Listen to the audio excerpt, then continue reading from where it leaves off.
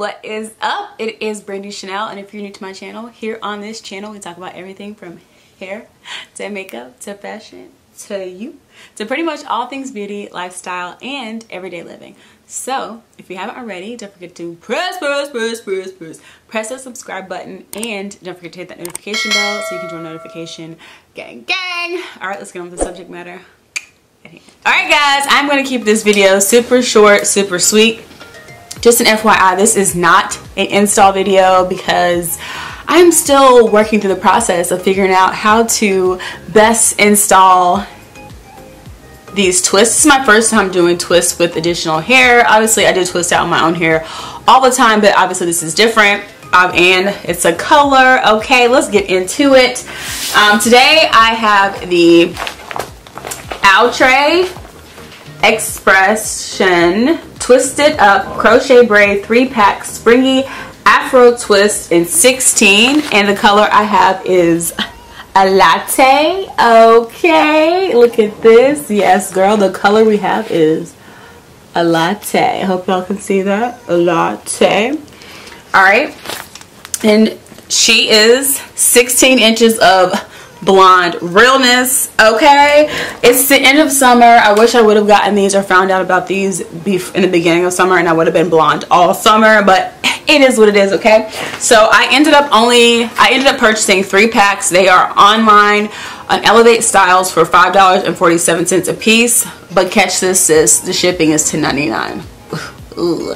But and then at my local beauty supply store, they didn't even have this color, and I really wanted this color, so I paid the $10.99 shipping, and my total came up to, I think, 30 some odd dollars, so basically $10 a pack.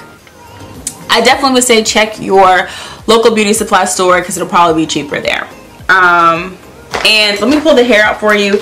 I only used 2 bundles. As I mentioned, it comes in 3 bundles, individual curls, 10 individual curls here, and what I did was I separated each individual curl into 2. So technically this is 20 and this is 20. So basically I think I have about 41 twists or so.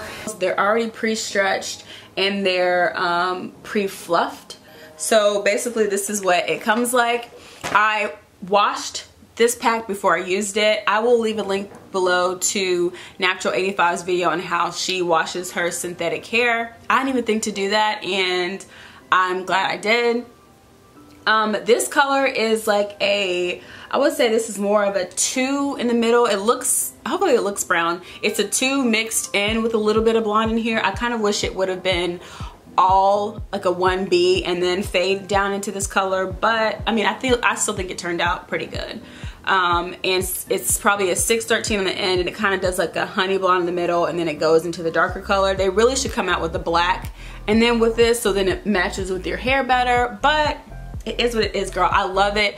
This really mimics my natural hair texture. If you go back and look at some of my other videos, like a wash video or something, you'll see kind of how my natural, I would say 4-ish hair texture, because sometimes it be changing, girl. I don't even know, but it's a 4 texture. It's really springy, as they said. Again, it was $5.47 per pack, but then again, shipping was off the chain. They should really do $5.99 shipping, not $10. But it really did come really fast, so kudos to Elevate Styles.